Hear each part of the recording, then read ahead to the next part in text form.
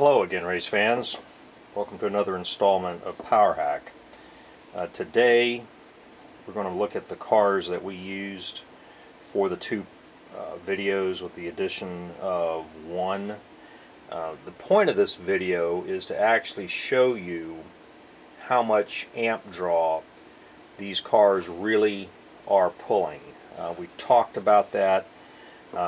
We made reference to that in the other videos and how that limits the factory power packs or wall warts, and then using the modified laptop power supply, how much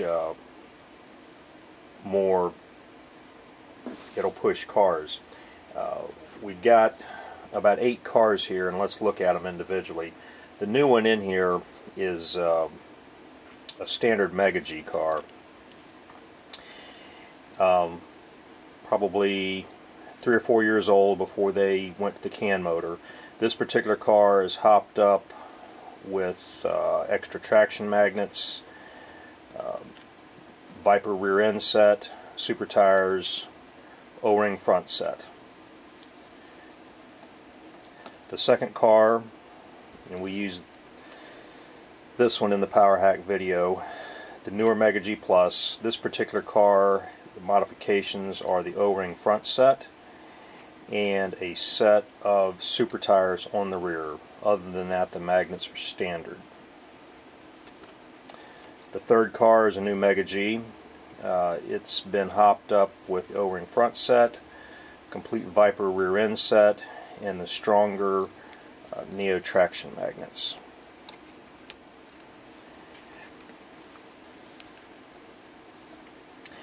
Here we've got a Viper car, the formula, I'm calling it Mega Plus or some whatever you want to call it. It's a higher ohm car that tries to mimic the speed of the older Mega Gs. Is not as fast as a current 6 ohm car, a little more manageable for a home track.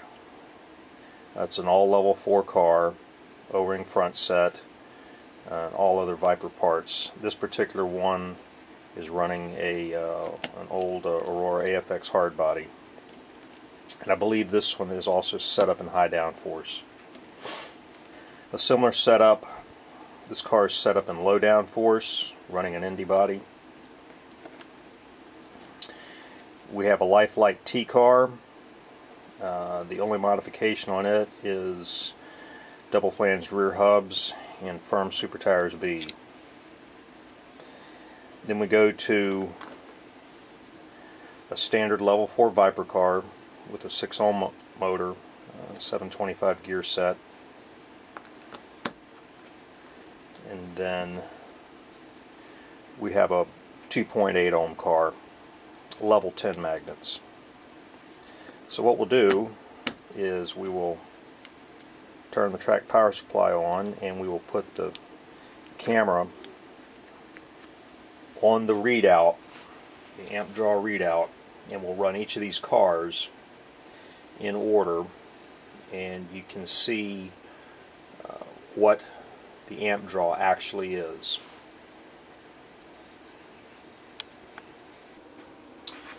Alright, here we go with car number 1, a standard hopped up older Mega G.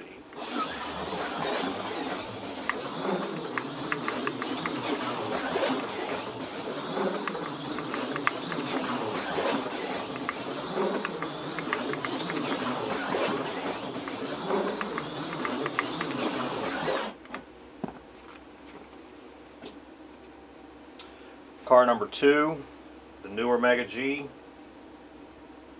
Plus, with just hopped up tires and front axle.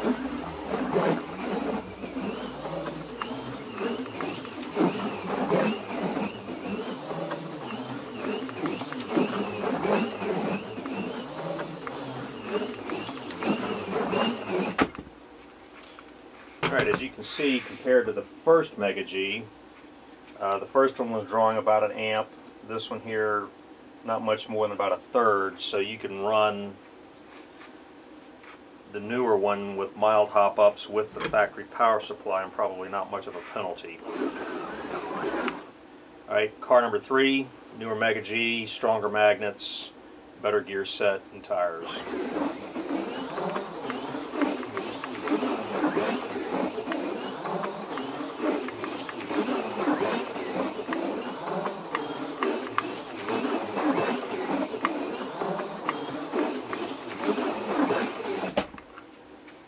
Alright, about 1/4 of an amp. So if you're running by yourself with that car with a 1/2 amp power supply, the car would run fine. You would run into problems if you had 2 of those kinds of cars on the track, where each one of them is trying to draw 1/3 to 1/4 of an amp, and the power supply is only putting out, you know, a 1/2 amp, maybe 6/7 of an amp. Alright, we're going to go to the Viper car, the detuned Viper car. This one here is set in high downforce. This is the hard body car.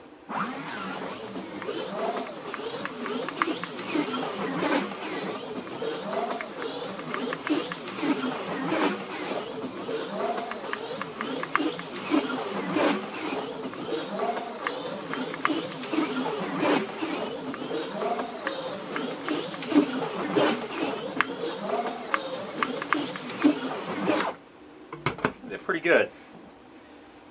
That one drew about a 1/2 amp. This is the open wheel detuned Viper set in low downforce with the Indy body.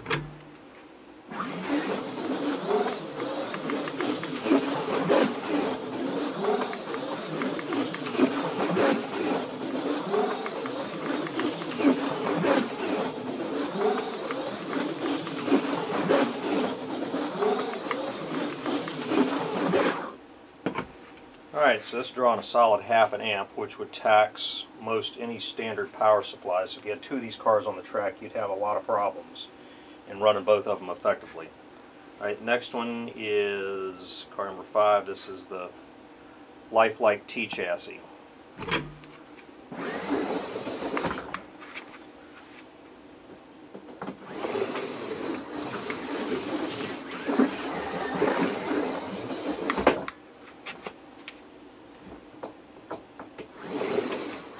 A couple of these slots.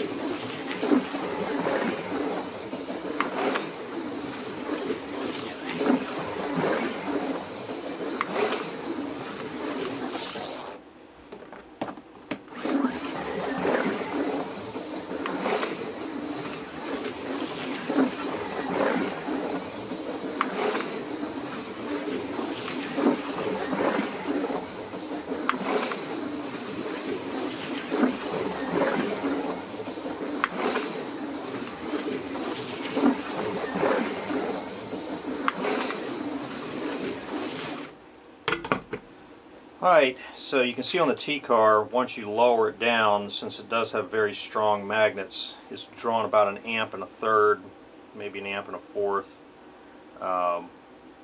When these cars have plenty of power and hard tires, they can get up and move, but they do need the power to push them. Alright, next, the last car is a standard 6-ohm level 4 Viper.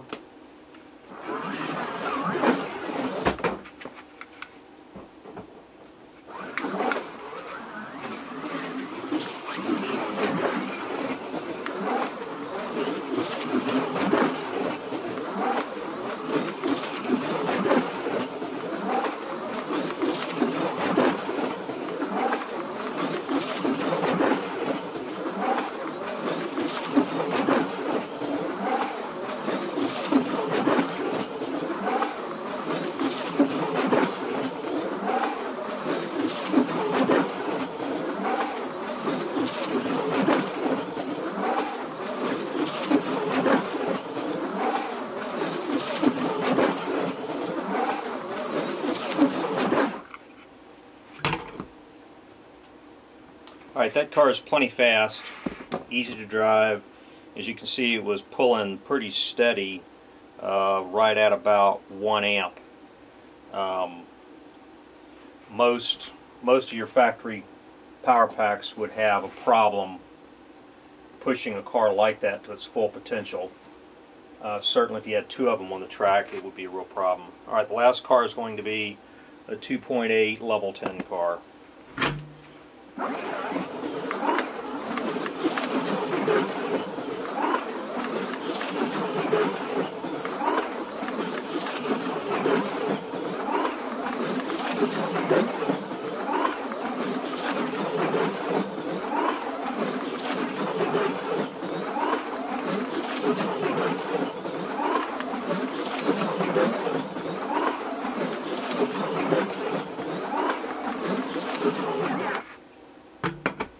Alright, as you can see on that car, it had a peak of 2 amps, and that was generally in a tight corner where the car has to pull a lot of amps to maintain the speed to get through the turn. So as you go up in power, or in this case you lower the ohm rating of the armature and increase the strength of the magnets to keep the car on the track, you have a higher amp draw. So that's why it's important to have a power supply that has enough amperage and certainly enough base voltage to deliver what the cars require. I mean, they're drawing what they're going to draw, and with the higher powered cars, if you're running a cheap wall wart and it goes to grab amps and it can't get it, it's going to pull the voltage down to try to get that to happen.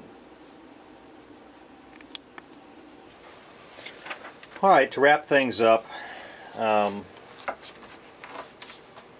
earlier we took all these cars and ran them on the Scorpion, which is a 62-foot track. It's a Wizard track. It's a very nice track, plenty of power, and the object was to set some baseline speeds for all these cars so you can kind of gather what kind of raw speed these things can do on a very large open track.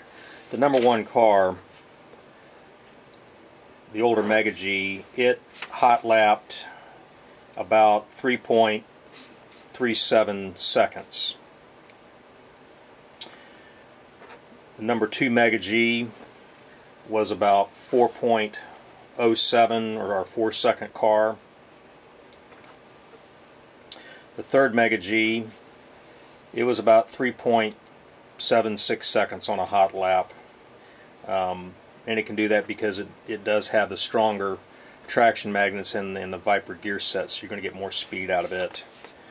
The detuned Viper and high downforce, it ran a 3.4, so that car and this car are essentially about the same in terms of track speed, and that was the point of the exercise, to see if we could take a Viper and detune it to equal the speed of an older hopped up Mega G.